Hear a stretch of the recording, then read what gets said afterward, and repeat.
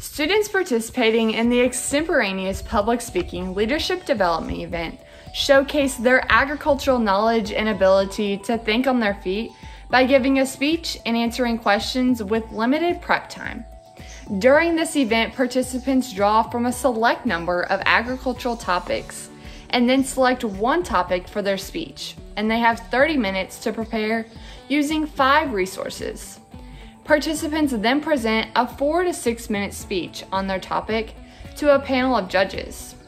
After their speech, students answer 5 minutes worth of questions on the topic that they just presented.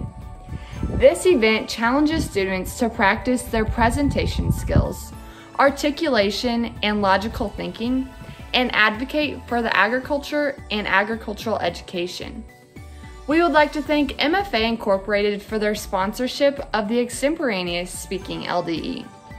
Those individuals competing in the state event were Layla Georgiani, Ava FFA, Evan Meyer, representing Bowling Green FFA, Kaylee Deckard, from Buffalo FFA, Haley Sheepers, representing California FFA, Mariah Aldrich, Chadwick FFA, Blake Wright, from Monette FFA, Hayla Edquist, representing Mountain Grove FFA, Heath Brandt, New Bloomfield FFA, Ethan Drake, from Norwood FFA, Aislinn Grotto, representing Santa Fe FFA, Lillian Gergoslo, Schuyler County FFA, Brooklyn Bennett, representing South Nottoway FFA, Andrea Arnold, Twin Rivers FFA.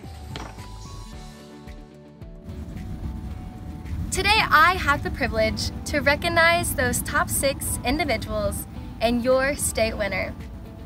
Each of these members will be receiving a plaque sponsored by MFA Incorporated.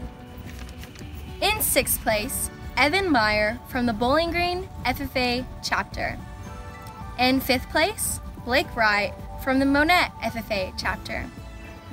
In 4th place, Ethan Drake from the Norwood FFA chapter.